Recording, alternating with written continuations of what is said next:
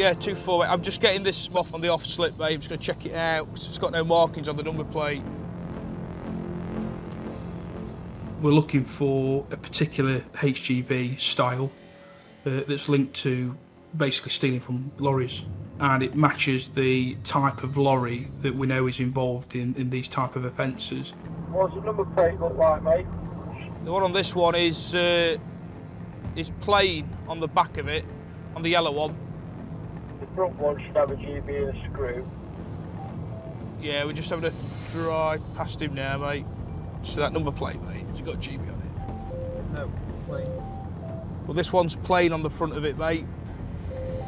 No. Very interesting. The gut feeling straight away is that we suspect this vehicle might be stolen and cloned, and we've probably got a job on here. We'll do, mate. It's showing that the front number plate should have a GB marking on it.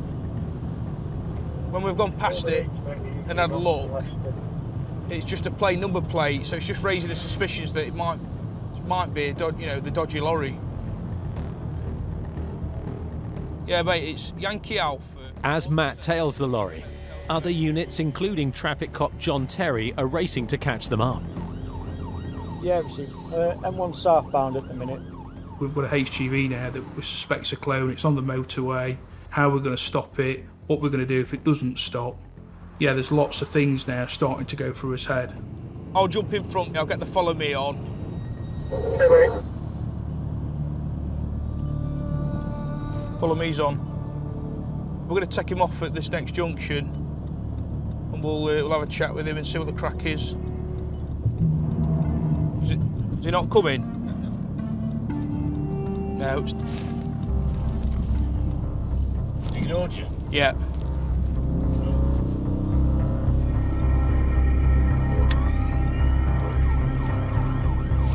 He's failed to comply when I've asked him to follow me off at the junction.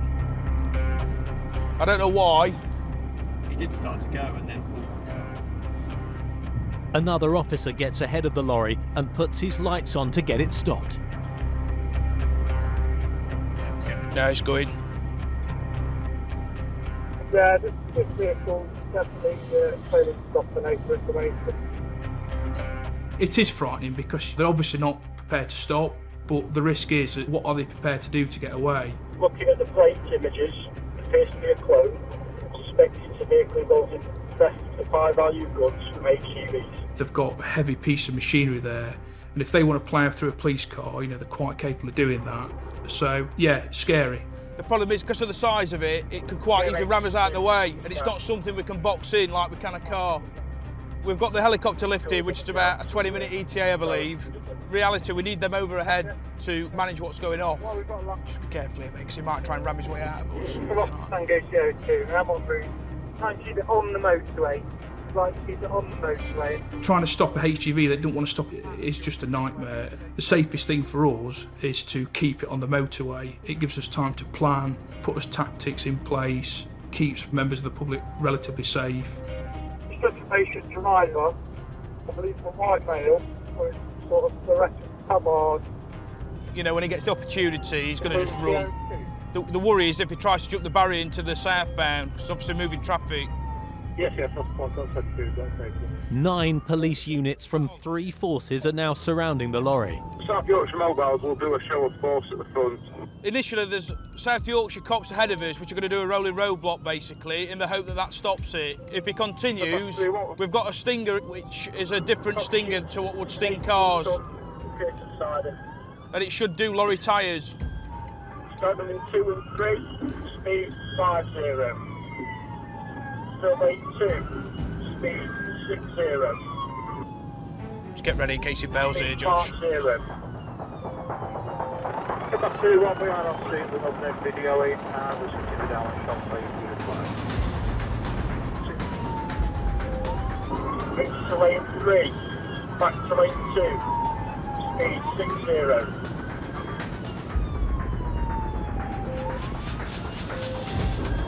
Now lane 3. Speed 50. Seems you just ran me twice. When you hear over the radio that one of their units is being rammed, it's your worst nightmare because you're being hit by an 18-ton lorry. You know, there's only going to be one winner there. It's quite capable of causing mayhem, you know, pushing police cars out of the way because, you know, we've got nothing that's going to stop that. It's just hoping and praying that they're not going to cause that much damage or injure someone in carrying on doing what they're doing. To stop the lorry safely, they need to burst its tyres. One officer gets ahead to lay in wait with a stinger. This vehicle is a lane 3. Vehicle is committed, and 1. As you pass the exit, I'm just after under the bridge.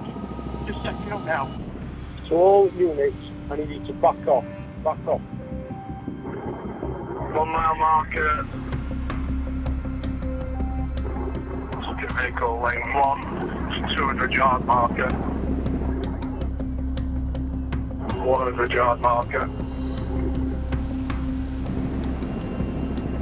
It's committed, M1. See you, Martin.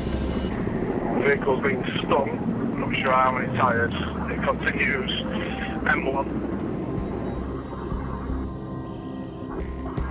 Subject vehicle is lane 3, slowing. Tyres are stung. Stand by for a decap. 2 out. Tell all area on, please. Tell all area on. Full block, please. That's the extremes that they will go to purely to get away from us. They know that they're going to run across the road, they're going to put their lives in danger, they're going to put our lives in danger just to get away. A police helicopter crew using a heat-seeking camera are helping cops on the ground search for the runaways. Bus 31, they're just by the footbridge, going to bring them out on the road.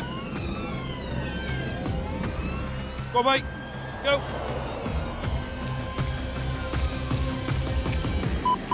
Yeah, just through the wooded area now by a farm, just coming by the footbridge, just by the footbridge. So that's a car just pulling up, they're just coming up on your right hand side now, just by that farm building, immediate right, just over the wall.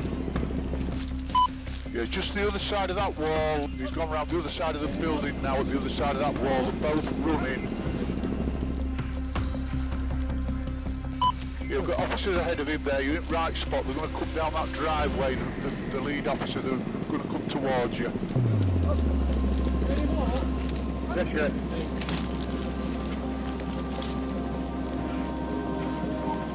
Yeah, officer there, going down that driveway, yeah, straight ahead of you, both there.